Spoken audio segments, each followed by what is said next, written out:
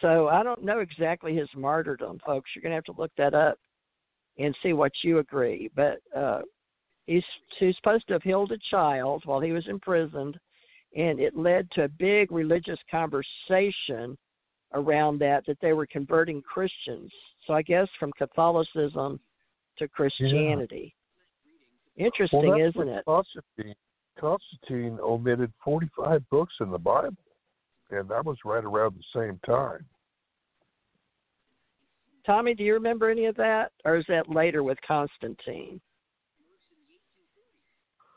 Well, that basically all those books came out over the past 100 years.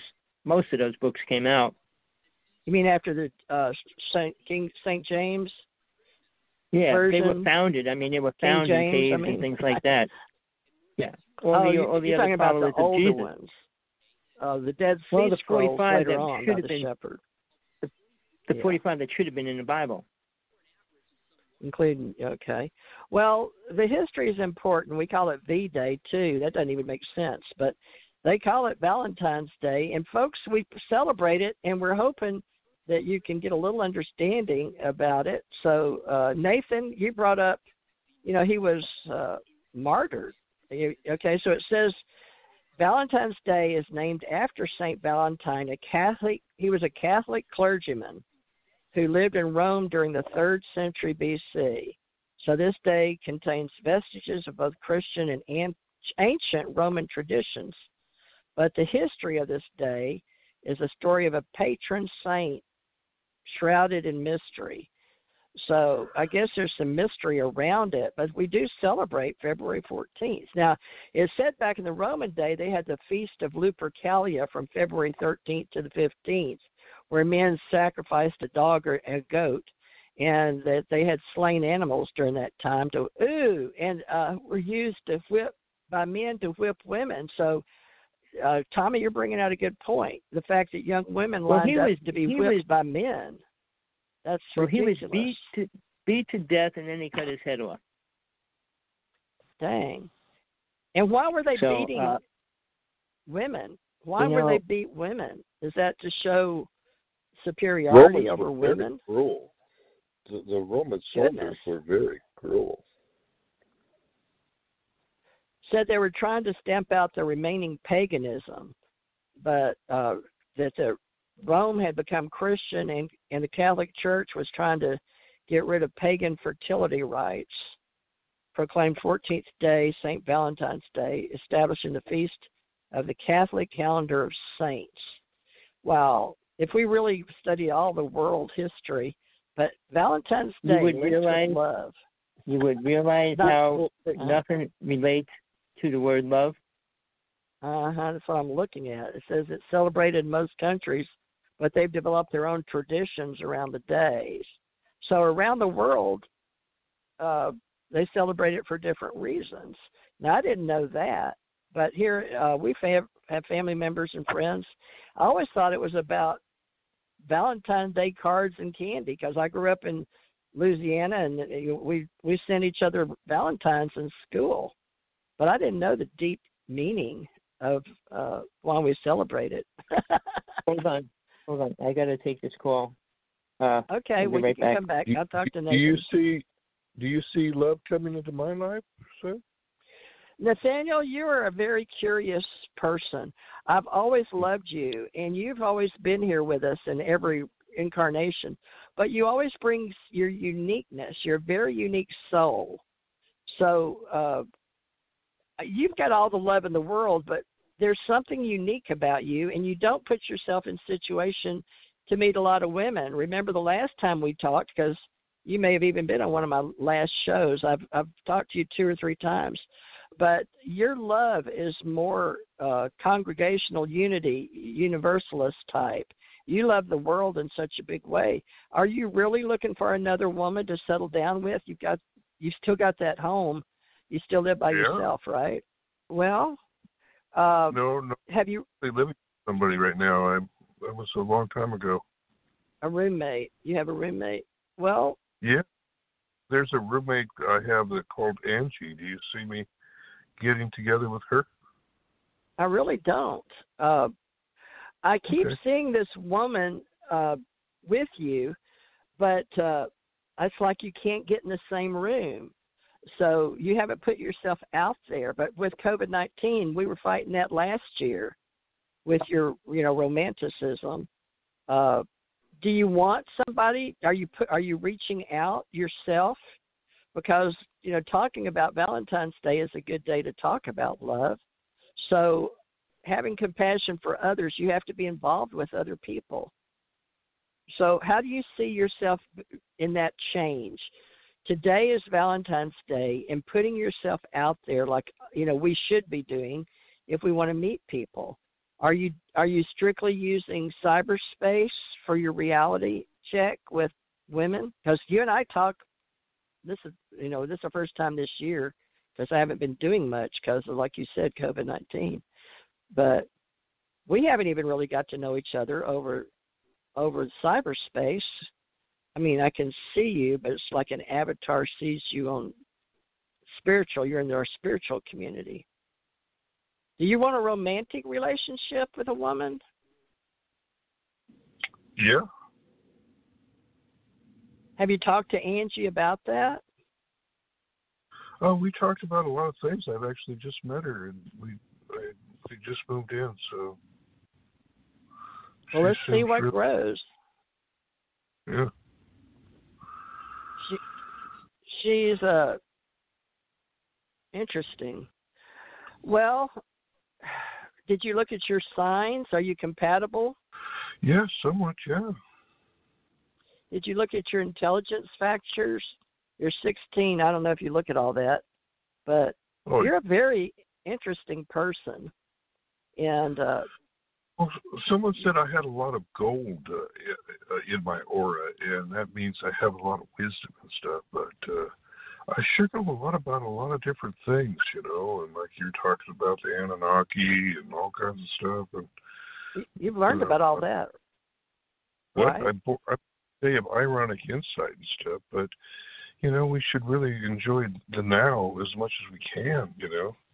I don't know if you're being in into love the Bible. now. Yeah. Yeah, I'm into the Bible. I'm into all world religions, but mostly the Bible because I was raised Christian in America. Yeah. So time prophecy seems to be, lining up with all the, the riots and all the, Well, that's what they've been saying since I've been on the planet. But, we die and we come back. We die and we come back. And that's the story of ascension that I think Jesus was teaching. But to love God, Father, Source, and use the Holy Spirit. And the Holy Spirit came down on Jesus. So I believe in the stories. You can believe or choose not to believe. That's your choice. But even with me dying and coming back in human form, I still believe that Jesus, I use the Holy Trinity, or the way, the truth, and the light of Jesus, because he showed us how to ascend. And in this fifth dimensional realm, we're all supposed to be learning how the ascension age works. So, I don't know. Do you feel like you're just, what immortal beings are? That's what we are. We never die as souls. We're immortal souls. So the extraterrestrial doesn't mean hate. Extraterrestrial means you're of an ascended soul. To me, you can ascend and descend just like Jesus did, and I believe that's what he taught us to do. What do you believe? You believe in ascension? Yes. Good. I do too. Now, that could be part of our law of attraction and our relationship, how different people have different feelings and why certain people are attracted to each other. INTJ or ENFP or any of with your numbers, you'd be very good at that. With intelligence, words, personalities. Oh, yeah. Do you know what Angie is? How would you describe her? Loving, giving? She really has a pure heart and seems to be very loving. Well, that's good. Are you with her today? Not, I've just met her, so I thought that she was really nice. But I think she's, we had a good conversation about a lot of things, and Well, do you feel like you can give more or receive more? Because it's always said it's more blessed to give than receive. So we have to be giving, and we have to be creators, right? And just loving and showing compassion and caring. So we say caring is love and love is caring. Did you give her a gift today? Or are you a gift giver? You don't have to, but did you think of something? But I might do that as well. I think that would be nice because you're a man and you're seeking romance, and you're just getting to know her and you're just roommates. But if you haven't had a romantic coupling, I would say start with something easy, like a nice, Dollar Tree gift card or something.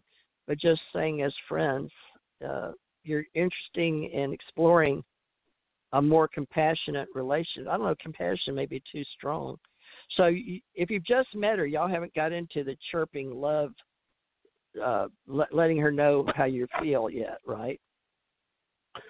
Yeah, I got to see how it develops. She may not be interested, but I don't know. Yes, she may not be sensitive to that story relationship. Yeah, it's hard. That's why we study personalities and love stories, is we want to know more about individuals before we give of our hearts, right?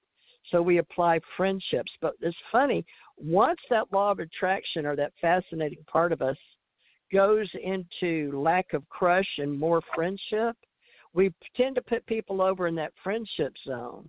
And I wonder what that is. Our chemical smells and our affairs, they're not star-crossed, so to speak. That's why we like to study personalities and perspectives on how we see when we came in with the stars. A lot of people say that I don't have an astrologer. You're probably the closest thing to it. And tell people what you study, Nathaniel. Well, you were born December 27th, right? No, day after Christmas, 26th, close. Tommy was born December 10th. I was born the 26th at noon. 12 noon on the day after Christmas, 12/26. Okay. Now, I'm a Capricorn according to standard 12 zodiac signs, right? With You're actually the Aquarius first day rising. of full Capricorn, because Christmas is actually the Sagittarius Capricorn cusp goes from the 19th to the 25th. And it starts out, the 19th is the day of the Hellraiser. And then the 20th is the day of the Generator. And then it goes on to Christmas is the day of the Supernatural. Well, Christmas is, I was born the next day in Central Time in Monroe, Louisiana. So you're born the first day of Capricorn 1. So you're full Capricorn. Right. December 26th. People think this changes on the day, but it takes a whole week to change. 360th day of the planet. There's 365, but I was born on the 360th day, which is 3 and 6 in numerology is a 9, which I'm pretty much told I'm a 9, and I've had this will be my 9th complete reality check. You're 8 because the 2 and the 6 equals 8 there, and then so you have the strength card for your. And on the Gregorian calendar, I'm on the 360th day of the year, so I'm a 9 as well. So history just depends on the day and how you do it in numerology. But you can also do 12, 26, 19, 51. You add them down 12, then 26, then 19, then 51, and it still comes out to a 9. Now, how are you doing it? What are you reading, or what do you work with? There's all different kinds of ways to do it, so. Well, let's talk about you. What day were you born? I was born the day of ironic insight. Well, what day is that? That's May 1st, 1957.